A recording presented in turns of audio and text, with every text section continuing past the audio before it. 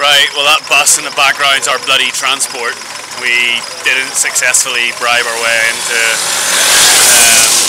Liberia. We got caught the first time, taken to the police station, managed to escape, tried again at a different border, got caught again, back to the same police station.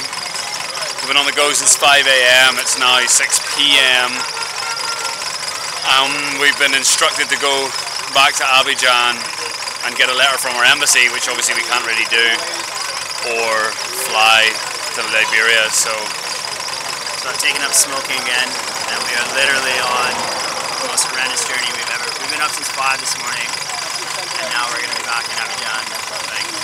We've already done about 6 or 7 hours in a bush taxi. We've got another maybe 7 or 8.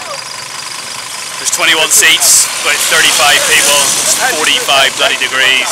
Been an absolute disaster of a day. We might not even go to a hotel, might just sleep in the airport and see what the story is. We'll fill you in from there.